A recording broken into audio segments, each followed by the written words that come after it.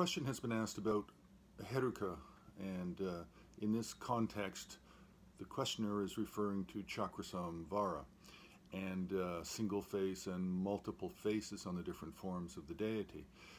But the term Heruka is a lot more complicated, and when it is used, you always have to look at what is the context.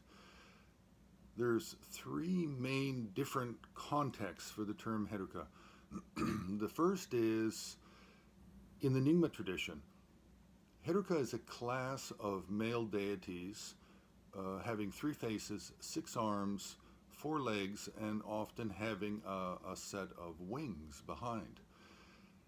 In the Sarma traditions of Tibetan Buddhism, the early Sarma traditions, meaning Sakya, Jonang, Kagyu, then Heruka means a one-faced, 2-armed, semi-peaceful, semi-wrathful, or wrathful deity with or without a consort.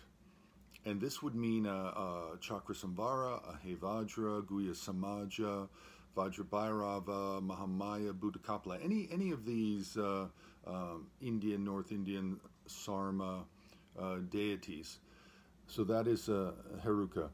Now, in the Gelugpa tradition, then the term Heruka is almost universally used to always mean Chakrasamvara in a one-faced, 4-faced, or however many faced forms.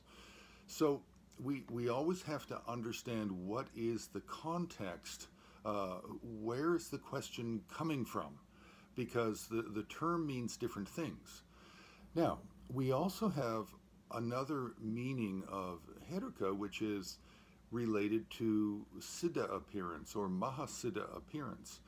We have the great practitioner Tsangyong Heruka, and he was called the crazy one of Tsang province, Tsangyong, crazy one of Tsang province, Heruka, because he wore the attire of a Heruka. He wore the ornaments, he wore the clothing of a Heruka, which is bone ornaments, a skull crown, carrying a skull cup and a katvanga staff. So we have many meanings of this term Heruka, so we always have to be careful to understand what is the context first. What is the context? Where is the term being used in relation to Nyingma, Sakya, Jonang, Kagyu, or Gelugpa? So, Heruka, a complicated tantric technical term.